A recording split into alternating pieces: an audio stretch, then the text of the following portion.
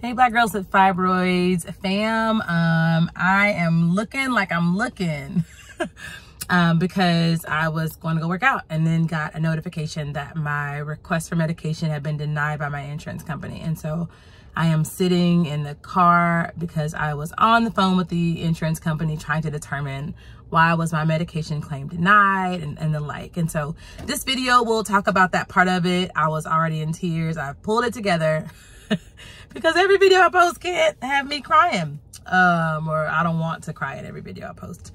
But again, the purpose of this is really for me to be as transparent as possible, to try to give the entire span and kind of just a comprehensive look at the process of having fibroids, dealing with fibroids, trying to remove fibroids, trying to shrink fibroids, healthy options for fibroids, all the things that are there. And so that's what this video is about.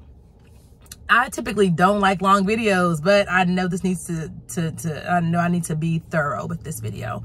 So let's start at the beginning. My name is Portia. I was diagnosed with fibroids in 2014. They were small at the time. My doctor told me, don't worry about it, you'll be fine.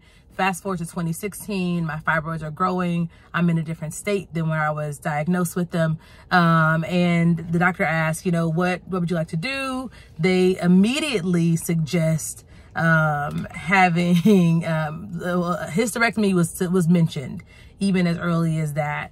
They asked about, you know, no one asked me about if I wanted to collect eggs, freeze eggs. None of that was mentioned, but the option of having surgery was the very first thing that was offered to me, which is another video for another time about how women of color, specifically, I know Black women, are offered hysterectomies or options for decreasing fertility options, or, you know, taking away that option altogether. So another video, another time. Said no. In fact, I'd asked about alternatives to fibroid shrinking outside of having a surgery. I asked about natural options. My doctor was not really helpful in identifying any natural options for that. And so I went to another doctor, right? I have choices, even if they're limited. So I decided to change doctors, found a doctor that I really liked. She was fantastic. And then she left the practice. Go figure. And so I went from her to another doctor, specifically one that's focused on minimally invasive gynecological surgery, because although I had seen several people have a myomectomy, and a myomectomy is the removal of fibroids through surgery, I'd seen kind of a mixed bag of people in their treatment as well as their recovery. And so after reading on several different options, having a minimally invasive gynecological surgery seemed to be the best fit for me. I've never had surgery before outside of oral surgery. And so just being really apprehensive, I guess is the best word to use, on just having people just cut my body open, which sounds really rough, but that's what they do. So that was that. So under the new doctor, we determined that I would need to take medication to shrink my fibroids, because they're so large. My largest one is 16.5 centimeters. And I have 6 of them, with 3 being at least 8 centimeters, 3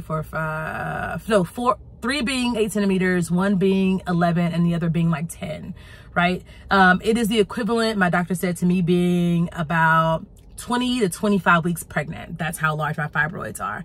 And they've tilted my cervix. They're pushing in my bladder. They are crushing one of my fallopian tubes.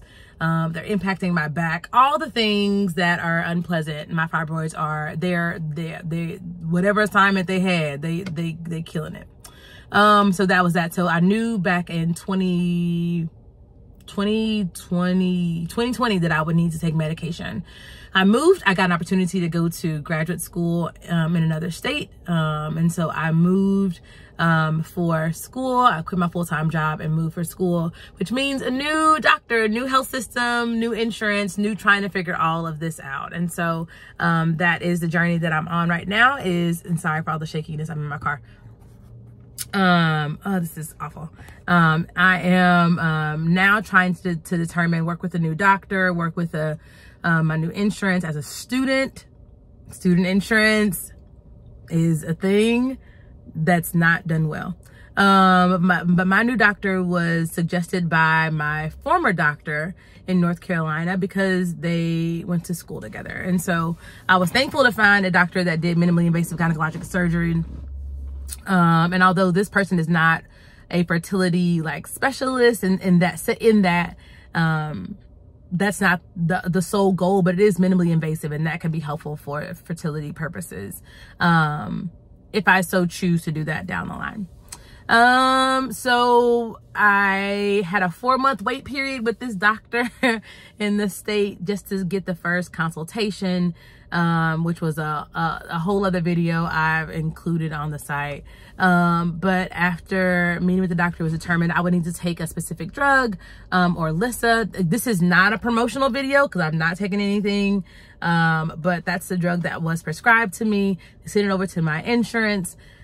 And they immediately denied it. They didn't tell me that there's nowhere on the insurance card on the website saying I would need a pre-authorization.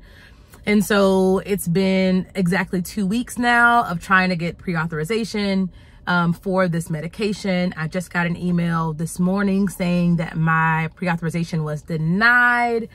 And of course, it's frustrating because you've been waiting so long for medication that you need to have in order to have surgery, right? The medicine shrinks my fibroids and makes them smaller, more manageable to remove from my body, right? And so that's what that does. So I got on a call. I did what I normally do. I sent the doctor's office a message asking, did they give reason as to why I was denied, the pre-authorization person specifically. And then I called the insurance company. And I want to say this, and I think it's important to say, I recognize and cannot ignore that my ability, or the ability that I feel like I'm not entitled to, but that I get to have to ask questions and challenge, I recognize that's steeped in privilege, right? Not only some form of economic privilege, but educational privilege. I recognize that not everyone goes to a doctor's office and feels inclined to ask questions, or feels comfortable to ask questions, or that they can ask questions. And even if they want to ask questions, not knowing exactly what to ask, or to be able to understand what's being told to them. And so I have to acknowledge that, because I've been in spaces with people. I was a mentor to some high school students and had gone to a doctor's appointment with them, or had waited for them when their grandparent was in a doctor's office, and hearing the grandparent try to understand what was on a paper. It was just really, it was heartbreaking to see. And so I need to admit and be open in saying, I recognize I have educational privilege. I did not go with economic privilege from a U.S. standpoint. And I want to identify that too, because there are lots of privileges I do have in a global context. And I don't want to ignore those things. And as well as I want to be honest in saying, from my vantage point, I did not have economic privilege in a U.S. context, right? I did have educational privilege. So I think that educational privilege has really impacted my ability to be able to understand, comprehend, ask questions, and feel empowered enough to ask questions when there's something that I don't understand. And I just need to acknowledge that. So sorry for that off the beaten path, but I feel like I need to say that.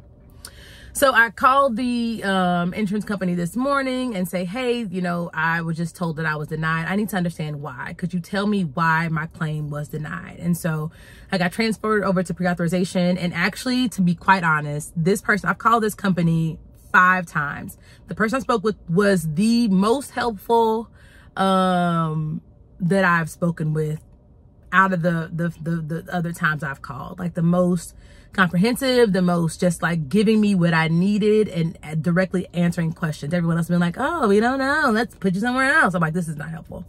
So shout out to that person. I won't name them because I don't want any problems for them. But they gave me all the reasons as to why, what they were looking for in the doctor's notes. And that is important. When your doctor's requesting medication, if there is a pre-authorization needed, and the doctor sends over, or the pre-authorization department sends over notes, and the notes don't include the reasons that the insurance company specifies that they need, your insurance claim, your request for medication will be denied. And that is really, really important for me to say, because if you don't know what they're looking for and the doctor doesn't know what they're looking for, the doctor gives them information, you hear it's been denied. If you don't feel like you can ask questions or challenge or dig deeper into it, well, you just take the denial, right? And if it's medication that you need, what happens to you after? So it's really important, in my opinion, to really understand what the pre-authorization is looking for. Now, in some cases, this is my one, and again, being honest and identifying privilege, I have never had to go through a pre-authorization before. Anytime historically I've needed medication, my doctor calls it in and that's it. And so this is really new for me. But when I checked the website, when I checked on my insurance information, it never mentioned pre-authorization for any medications. Not that you don't need them, just I had never seen them listed anywhere.